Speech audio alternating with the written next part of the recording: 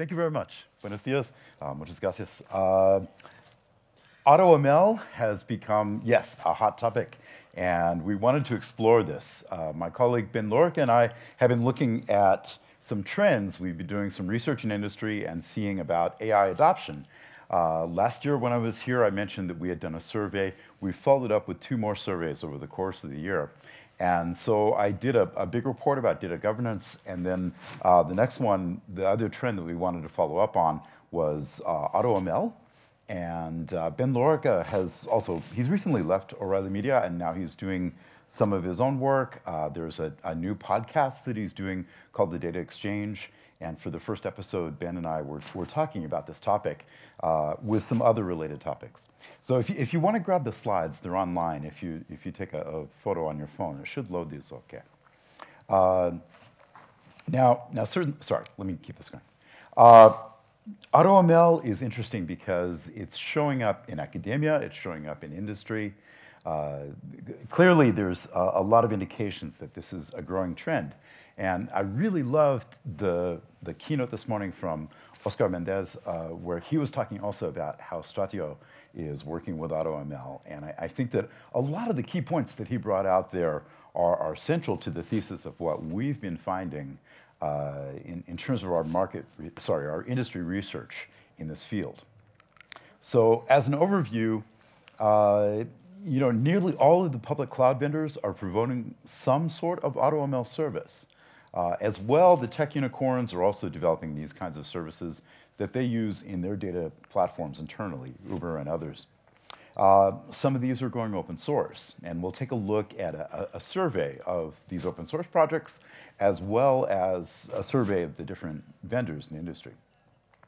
There's a lot of smaller tech startups that are promising to democratize machine learning, and also I think the real business value there is there's a lot of hiring pain. It's very difficult for companies in traditional businesses to step up with really good data science talent. So a lot of what's happening is really to alleviate the hiring pains, and we'll explore some of that. But given all the buzz that's happened in industry, what does this really mean? So first off, just as a little bit of background, I love history of science. I love looking back at where did some of these origins come from. There's a few things that I've written over the past year or talks that I've given that really delve into some of the history of data science, but also some of the future trends. And so there's a small book out recently, 50 Years of Data Management and Beyond, and a couple of others. There's a keynote from the Rev conference, too, that I think speak to this. But really, it points back a lot to, we can trace some of the origins back to John Tukey in 1961, where he was talking about empirical data analytics for the first time. And that really struck the tone for an interdisciplinary approach, which since has grown into data science. And now, in terms of machine learning and AI, those terms do get used interchangeably a lot, so I wanted to differentiate that to some extent. You may have seen this from Matt Veloso, the difference between machine learning and AI. If it's written in Python, it's probably machine learning, and if it's written in PowerPoint, it's probably AI. And unfortunately, there's a lot of truth to that. But I would like to point out maybe a more effective kind of distinction. Machine learning is a lot about tools and technology. Generally speaking, when we're talking about machine learning, we're talking about some sort of differentiable system, working with gradients, understanding how to find optimized points within a gradient. And that's the case whether you're talking about deep learning or reinforcement learning or any of these. AI, though, from my perspective, what we're seeing emerge as a good working definition for AI is when those kinds of tools, not just machine learning, but other tools as well, come into play as far as changing social systems. What impact do they have on groups of people and how they behave? How does it augment them? How does it change their behaviors, et cetera? So that's kind of the working definition that I have and what I'll use in this talk and elsewhere. So when we look at where there's evidence of intelligence, where can we see intelligent behavior? There's definitely 3, and I'll add a 4th one based on a recent talk. Certainly, we can talk about recognizing complex patterns. So for instance, when we use supervised machine learning, typically we're trying to generalize and recognize some sort of pattern. And it's interesting because if you look at the benchmarks for this, even amongst human experts who effectively are trying to recognize the same patterns, whether you're looking in finance or really any kind of space, it's interesting that the human experts hit diminishing returns at about 95% accuracy. And it's often because that's where experts tend to start to disagree.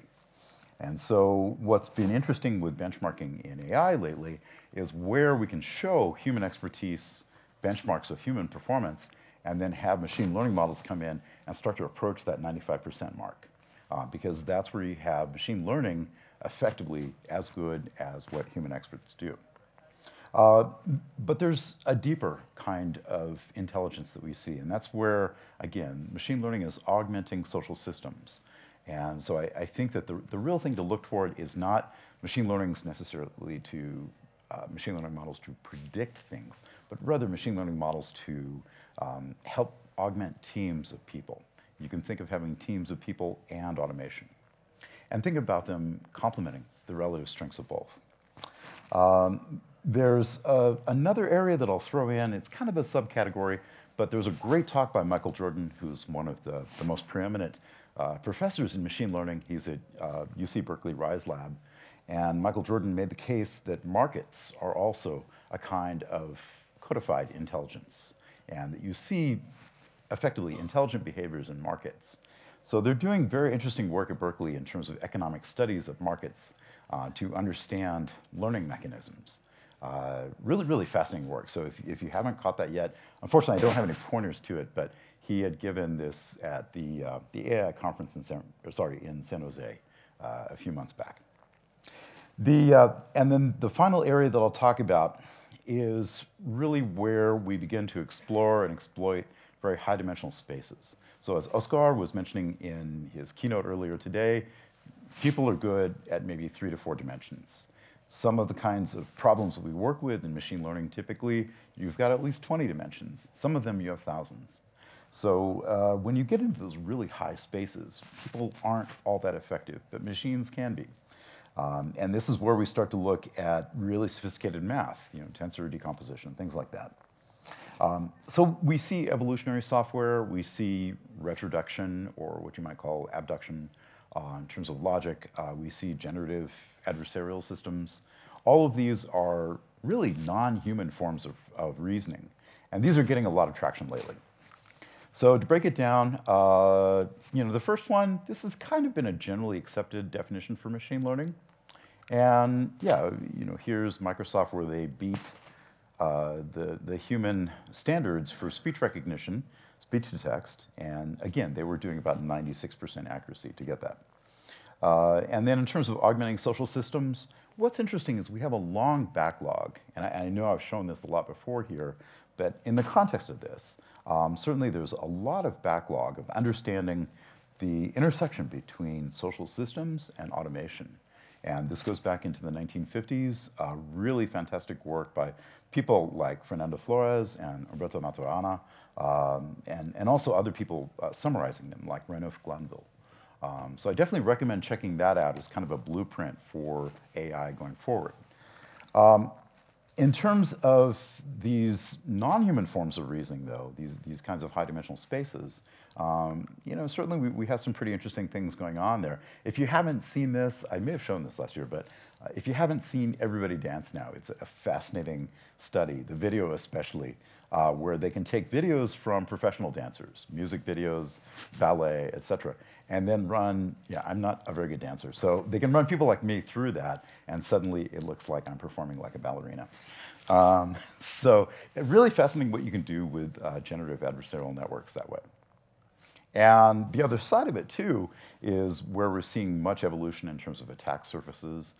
This is one of my favorites. It's an interactive tutorial on GitHub by Kenny Ko out of UCL in London, looking at how to attack machine learning models, especially computer vision models using injected procedural noise. Okay, so as far as AI, there's some interesting components so far. If we're going to talk about AutoML, we need to understand the bearing that it has on these different components. You've got deep learning, reinforcement learning, A lot of interesting work with embedded language models. We had a workshop yesterday on some of that. Knowledge graph is really rising up, and it's distinct from what goes on in deep learning. The two really augment each other. There's also another area called weak supervision. And again, I think that these are complementary approaches, and I would really like to avoid using the word predict. I think that the word predictive analytics has been used a lot for data science and machine learning, but I think it also brings with it trouble. The word predict sort of implies that you have a crystal ball. And if people, especially business leaders, come into working or trying to understand how to work with machine learning, and they're thinking that AI is some kind of crystal ball, we all get in trouble. So instead of prediction, I would like to focus on more of how people make decisions and how we can make informed decisions, whether it's for executives or for customers. I think this fits pretty well with some of what Cassie was saying in her keynote too. So I'll just go through these quickly, but we'll have the slides if you want to dig in. I like to try to provide some primary sources. So deep learning has been around for a long time, but we really made the breakthrough in terms of 2012 with AlexNet. Reinforcement learning, it goes back to notions of optimal control theory, again, that have been around for many years. But this has been relatively recent. Of course, DeepMind did really well. Ray is an very interesting project out of UC Berkeley Rise Lab. I predict that Ray will become a very substantial open source project. And another thing is, if you really want to dig into what's current with reinforcement learning, I highly recommend some of the lectures by Danny Lang, who's at Unity 3D, the gaming company. They've been doing fantastic work with reinforcement learning. Language models, again, we talked about that yesterday at the workshop. There's so much work that's happened in this field. It broke open in early 2018, so it's less than 2 years old, and it's totally changed how we approach natural language. But there are trade-offs. It's also very expensive to do the latest and greatest, so there are coming to be cost and energy kinds of trade-offs. Knowledge graph is something that's it's been a little bit harder to define. Certainly I can point to some contemporary examples. I think the Fabio Petroni article there, Language Models as Knowledge Bases, that's pretty interesting. We're seeing now where we can take language models and use them, like for instance with document QA, where you can establish a kind of question-answer interrogation of the model. And so it's a way of developing knowledge bases, knowledge graphs. And also I'll point to a really great article from John Bohannon at Primer AI about constructing knowledge bases, knowledge graph. Primer AI last week before last, broke the world record as far as state of the art in named entity resolution by doing some of this kind of work. John Bohannon has led that. And then finally, just as background, when I talk about weak supervision, I think there's fantastic work coming out of Stanford and now UWashington and also Waterloo, where some of the lead professors in AI have been working on this project called Snorkel. The idea is to have more mathematical modeling, if you will, for the lineage of what goes into constructing a data set. Because the interesting realization there is that any data set that we have has human judgment in it. At some point, somebody made the judgment to collect the data, and to collect the data in particular ways and make particular kinds of trade-offs. And they made judgments about how to name certain kinds of measurements, fields, or columns that were being collected. So when you start to understand in more mathematical terms, more functional terms, how those judgments have gone into assembling a data set, then you can begin to make more intelligent decisions about how to balance the mix of what goes into a training set for a machine learning model. And I believe that this will become especially important in the context of bias and fairness and ethics. Okay, and one person I really highly point toward, if you want to dig into this in more detail, is Lucas Beowald, who had created a company that was called Figure 8. They were acquired at least a year ago. But focusing for a moment here on deep learning is difficult, largely because of the costs. And Lucas has some great advice. Also, they built their company off this advice. Number one, an interesting realization that algorithms are not nearly as important as data sets. We have a large backlog of algorithms. And if you look, there's this great study that Lucas was pointing to, and I've got the illustration from it at the bottom.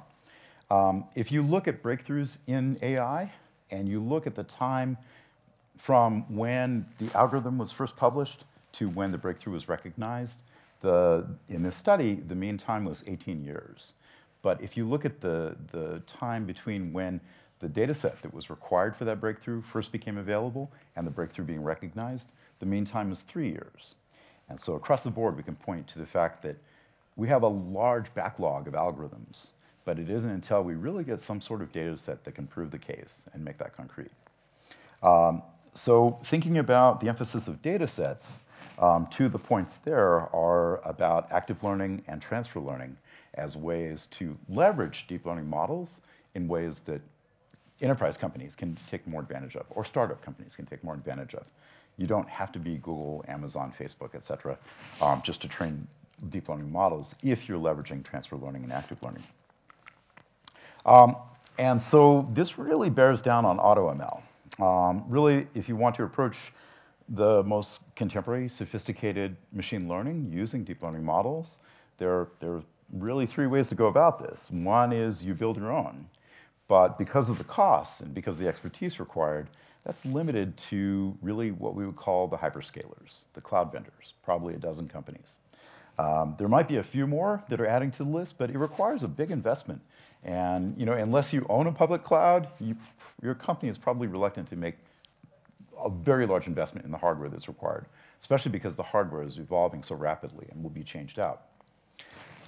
So what most people in enterprise are doing is reusing models that have been trained somewhere else. And so by the good graces of Apple and Google and Microsoft and others, we're able to take those pre-trained large-scale models and then do some fine-tuning to apply transfer learning to use them for our use cases. A third point, though, would be, can we leverage services? Will the cloud vendors and others provide services through AutoML so that we can take advantage of their infrastructure and be able to customize models for what we need? In the breakdown, when we looked a year ago at the industry adoption of AutoML, it was single-digit percentage. When we looked 6 months later, it had been gaining quite a bit. For now, reuse through transfer learning is, that's really going to be the norm. And I've got a sampler of different tutorials if you want to dig into that. But AutoML is what comes after this. So in terms of the business case, as I mentioned, Ben Lorick and I had been doing industry surveys, and we'd completed 3 for O'Reilly.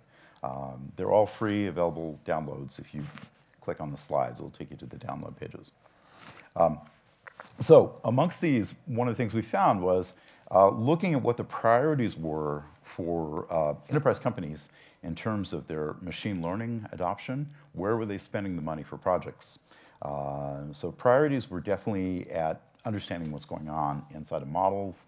But then right after that, we see automated model search, hyperparameter tuning, basically getting into AutoML kinds of features.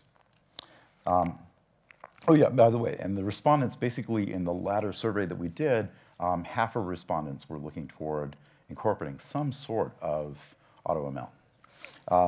When we break it down according to sectors, it's interesting. Finance had less of AutoML, I think probably for some very interesting reasons. Finance tends to want to have more control and more accountability over things, not usually the earliest adopters. But healthcare actually had a pretty large uptick in this. And also within IT itself, there's a lot of work in AutoML. And another thing is when we did these surveys, we were really looking at what we would call a contrast study. We were looking at companies that have been deploying machine learning in production for 5 years or more, and then we were looking at companies that haven't even gotten started. What's the contrast between those two types of organizations? What has the more mature practices, what have they learned? And so here is part of this contrast. We can show that the mature practices are doing much more work with AutoML, whereas the companies that are sort of in an in-between stage that are just evaluating They're starting to get there. Obviously, the companies that haven't started on machine learning yet, they're at 0%. So what this indicates is that AutoML is something that once you get into a practice of machine learning in production and in industry, you find that there's value in AutoML, and it may not be apparent up front, but it's a good thing to be looking at. Another thing that I should add from the surveys is we were surprised about funding levels. When we did our surveys, we thought, okay, how much are people going to invest in AI? And we thought 5%, 10%, 20%, and then just have a catch-all bucket for 20% or more. And to our surprise, for the companies that are at a mature stage, that have been deploying machine learning for 5 years or more, 43% of them said that they were investing 20% or more of their overall IT budget into AI projects. And so what we're seeing there is that there's a gap between the companies that are doing work with AI versus the ones that are not. And the gap is widening. And when you look at some of the next slides will show what it takes for a company to go from 0 to becoming competitive, as Oscar was mentioning earlier this morning, that's a substantial transformation. That's the kind of thing that doesn't happen overnight. Probably takes years. So in my estimate, these are the hazards. If we take a look at sort of a survival analysis view, the ones that aren't even getting started yet, they're usually stuck because they lack the technical infrastructure. Too much tech debt, data is siloed. They really can't get access to the data they need for their data teams. Also, another big thing is where the company culture just doesn't recognize the need for machine learning. A lot of executives and board level members, they grew up with Six Sigma. They grew up thinking that uncertainty is a bad thing. And now they're having to confront using probabilistic systems that embrace uncertainty, and they don't understand it. And another point too, which may be changing, but certainly in the business units, the line units, there's a lack of having people who are on the product side who really understand how to translate from the technology to the business use case. So having those line unit product managers really understand what's needed for machine learning, that's a big lack in industry. So given these hazards, we'll come back and analyze this a bit when we look at some of the later slides. But key takeaways here, the firms that have realized return from machine learning, they're doubling down on investments. The firms that haven't even gotten started yet, they're going to take years to go through transformations to become competitive. And I don't think that they have years. And I think that what that leads to is probably for about 50% of enterprise firms, they'll be looking at mergers and acquisitions. They'll be at risk at some point in the not too distant future. The first mover advantage, though, the companies that, again, they're the hyperscalers, the cloud vendors, they have the big AI teams, et cetera. They're monetizing their leads. And AutoML services are one of the ways that they take advantage both of their lead as well as the liabilities that the other companies have. So let's explore that. Now, in terms of AutoML, I think it begs some definitions. It's still, a lot of it is at research stage. So this is a business talk, and I wanted to do an analogy from business. And admittedly, this is a very a gross generalization, but in business, you can think of workflow as I have some pre-qualified leads, I go out and I do my business development, I find some ways to offer some terms, and we decide on statement of work, we get a purchase order, we go and perform the work, we get the work accepted, we go and invoice them, we collect on the invoice, and that's a way of thinking of kind of a workflow in business. So, machine learning has a very similar workflow where we've got data that we're working with and there are some outcomes that we're driving towards. On the one hand, we're often in data science, we're working toward executive decisions, a lot of what Cassie was talking about.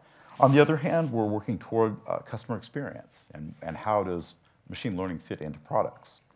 I'll really focus on the latter, but it applies for both. So let's say that this is a kind of idealized machine learning workflow. You start out and you do some data preparation, and in data science, of course, it's always a lot of the work, maybe 80% of the work.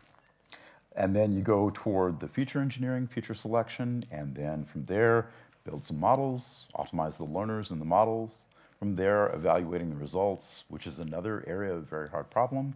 And then from there, you get into integration, deployment, scaling, et cetera, for the use cases. So let's break this down. In terms of AutoML, each one of these stages now has vendors and open source projects which are providing AutoML features. And some of the vendors are really looking at the entire workflow, the end-to-end lifecycle. So at the first part, we can talk about a couple things. One of these is data cleaning. And how can you start to automate what's going on in data cleaning? I think one of the better projects that I've seen so far is called HoloClean. It's out of University of Waterloo, but it's part of the Snorkel project.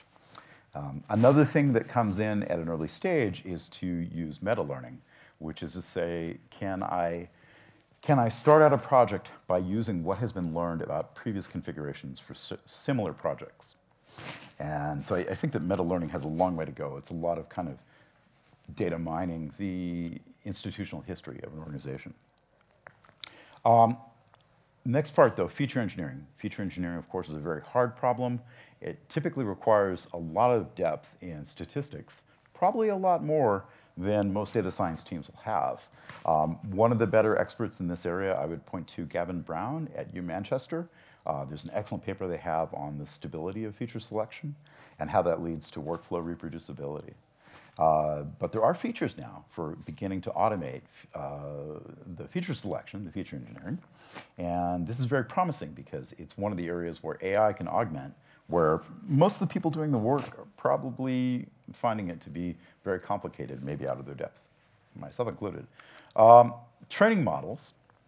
When it comes to having your data prepared in a way that you can begin to train different models, this is often called hyperparameter optimization. So the idea is, how can we control the hyperparameters that go into building a model? And then once we've developed a number of different models, we'll go and compare them. This is where traditionally the first starts of AutoML had come out of projects like HyperOpt. And a lot of people still think of AutoML just as this part. One of the messages that we got out of doing this industry research was, no, actually AutoML is the end-to-end lifecycle. There's much more than just this optimization part. But it is where there is a lot of substantial cost savings, particularly in deep learning. So some of the companies there, I mean, as far as like really sophisticated hyperparameter optimization for deep learning, there's companies like Determined AI that are, I think, having a really interesting offering. Once you've trained models, what's interesting is that the evaluation of different machine learning models is difficult. The different algorithms used to train learners have different means of evaluating. It's very tough to, across the board, compare these apples to apples because there are different kinds of evaluation. Sometimes you're looking at R-squared, sometimes you're looking at Gini.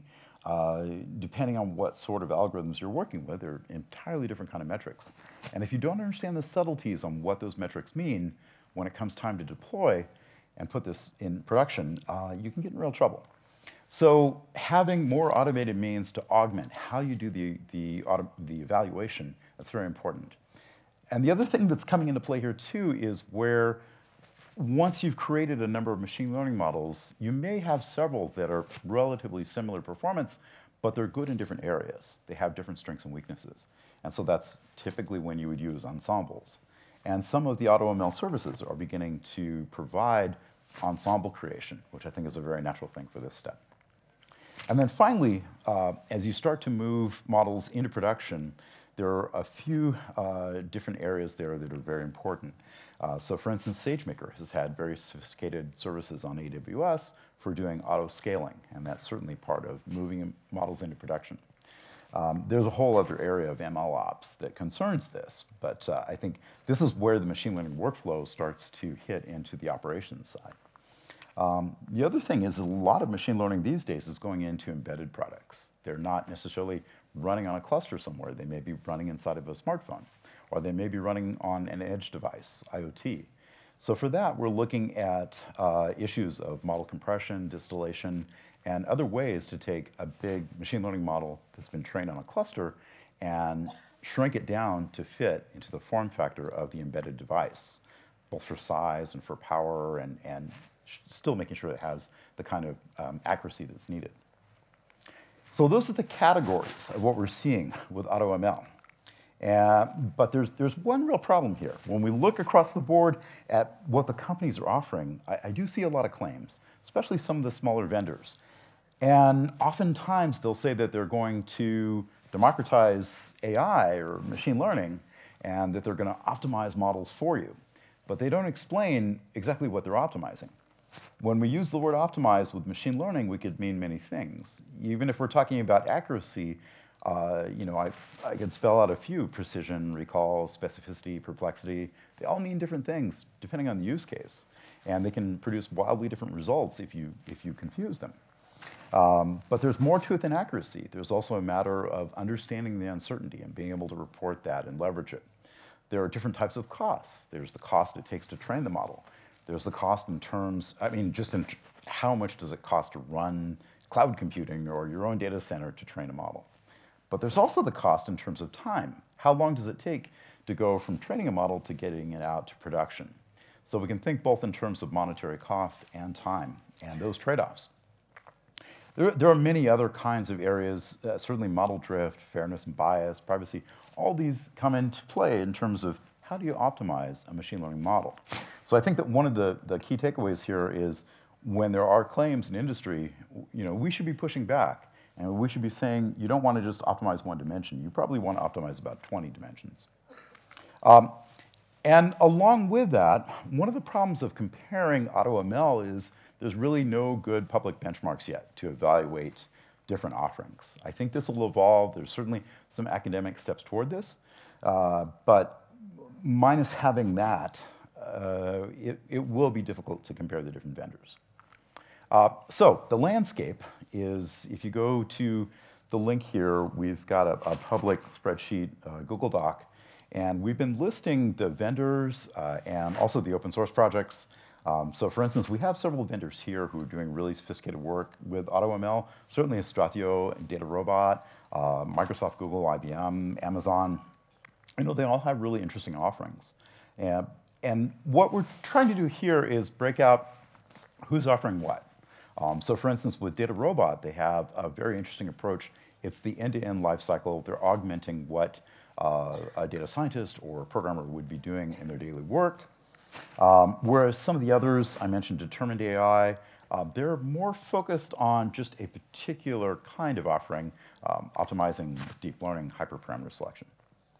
So I would love to get feedback about this. We're trying to collect more industry intelligence about this.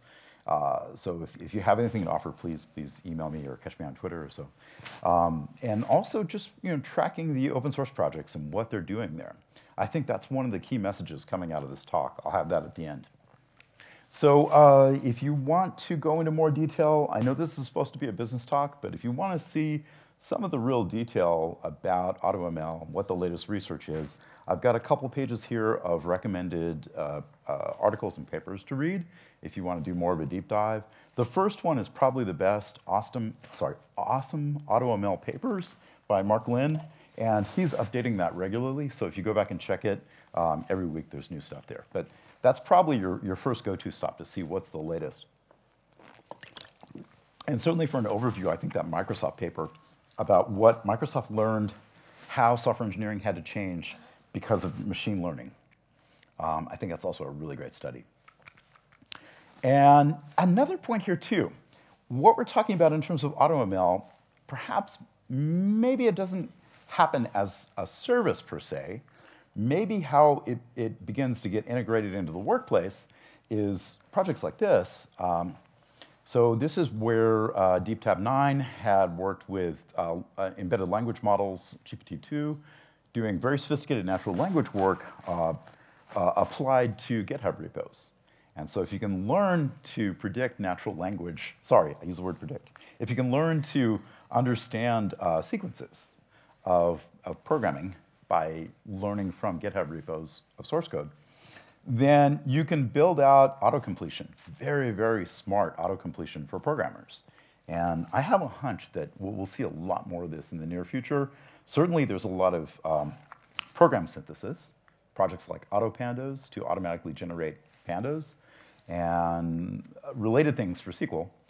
So I think we'll be seeing more of where this is where the smarts gets injected into the workflow. Another thing that's really changing this, I've shown this slide before, but I can't understate it. Hardware is changing and evolving so rapidly. It used to be that we talked about software engineering, and we would say that process is very general. You have Agile, and it applies to a wide range of different projects. And then software is also general, abstracted. Hardware, it's way down low. You hardly ever mess with it. So, focus on the process and the software. But over the past few years, that's entirely flipped. And now hardware is moving faster than software, and software is moving faster than process. And the companies that don't understand that are mostly bewildered. The companies that do understand that are really taking advantage of it. And the hardware that's changing is not just in terms of processors, but we're seeing really intelligent front ends on memory fabric, what's going on with switches, just across the board in terms of edge computing, low power ML. But certainly the processors too. If you look at the wafer scale that's come out of Cerebras recently, where they have 1.2 trillion transistors on one chip, and the memory is 40,000 times faster than the largest GPU. And there are some projects that are really using this, like Jupyter and Arrow, some of what's coming out of Ray as well. And so I think one of the punchlines here to really deconstruct what's going on with AutoML, this was a talk from Jeff Dean, and he was saying how the current bottleneck, if you will, is that to have a solution for doing machine learning in production, you have to hire the right machine learning expertise, you have to have the data, and you have to have the computation. And what he's saying here is that if you go back to the hazards, where it is that companies get blocked in terms of moving machine learning in production, a lot of it has to do with the talent crunch. And they just can't hire up enough of the machine learning expertise. Now, the flip side of this is that Google and other companies very similar to it have spent a lot of time acquiring as much of the ML expertise as they could. So now that they've got it all, they're going to go back and sell it to us. And the way that they sell it to us is by having us buy a lot more computation. And that's kind of the punchline of AutoML. So we can talk about that more in detail. I'm kind of running out of time, but I think that it's a little bit of a cynical view, but it's also a very realistic view. And so to finish up, I talked yesterday about data governance, and Oscar was talking about the importance of data governance, and I'd like to show how that fits here. So there is a talk, if you want to dig into about data governance. There's a lot more resources there. And so here's the notion. When you introduce machine learning into production, one of the first things that happens is that your operations change, your business operations change. And the kind of measurements that your operations team needs to collect are very, very different. I did a track at OSCON this year. IBM had sponsored an ML Ops Day. And we had fascinating case studies from Capital One and Comcast, GitHub, and others. Probably the best out of that was a talk by Donald Miner, he's been giving a webinar and other talks entitled Vital Signs, where from an operations standpoint, what changes with machine learning and what do you need to measure? What do you need to think about as an operations team? So ML Ops is emerging. Meanwhile, we're seeing since 2018 a kind of global reckoning about data governance. And data governance is being taken much more seriously now. So data governance is another way of saying getting your data in order so that you can leverage it with machine learning. So we really see where these three thrusts start to co-evolve. Number one, you do have to have the data governance in place. It's a non-starter if you don't. Number two, you have to embrace ML Ops or you won't be able to manage your operations well. But if you do those things, then you're in very good position to start to take advantage of AutoML. And again, I think that Oscar had similar remarks about this with what Stradio is doing. Certainly if you talk with Data Robot, they'll have a very similar view. But I would say, look at these three areas as co-evolving. I think eventually they'll become one general category. And to show evidence of that, in particular, I'm really interested in watching this. These are companies which are not the hyperscalers. They're not the cloud vendors. They're sort of a younger generation. So Uber, Lyft, Airbnb, Netflix, LinkedIn definitely falls in this category, even though Microsoft bought them now. But what's interesting is when I went out to do some of this research, I found that all of these companies have projects where they collect metadata about data set usage, the business usage of their data. And then they build knowledge graphs to describe, to represent that metadata. And number one, they're doing it because of compliance. GDPR was sufficiently vague, and so they had to respond. This is one way to respond. But then number two, once they do it, they realize there's business upside. They have a lot better view on where is their money being spent in data science. How can they train people or provide better tools to offset some of the repeated costs? And Lyft, in particular, has found pretty incredible cost savings on that. And the other part is just it allows them to get a global perspective of data sets being used in their business and how they can then perhaps even launch new business lines. Certainly in the case of Lyft and Uber and companies like this, they've made their money by monetizing data sets. End of statement. And so if they can find new ways, new combinations of data sets, new ways to monetize those, that's how they grow their business. Most of these projects are open source. So I think that there's some excellent vendors in the AutoML space. There's also these supporting open source projects. And with that, I'm out of time, so thank you very much. I look forward to answering any questions.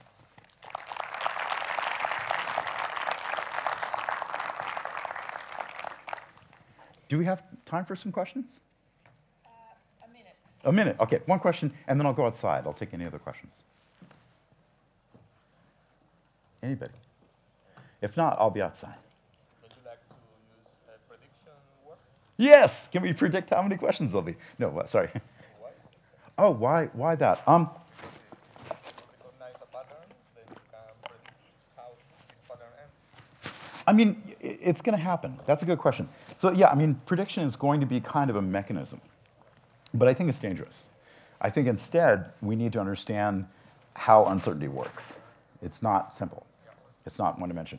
So if we can look toward informing decisions, I think that's a better sort of cognitive framework to go into the business applications. If you're expecting a prediction, you're expecting a crystal ball. And I mean, I think that it may be just a matter of time, too, because we do have a lot of people, how shall I say, who are my age or older, who are on board of directors, and when they hear the word prediction, they think about something that's too simple. Yeah. Great question. OK, I'll get outside. Thank you much. Thank you very much. Thank you so much. Great. I hope I didn't go over too. Don't say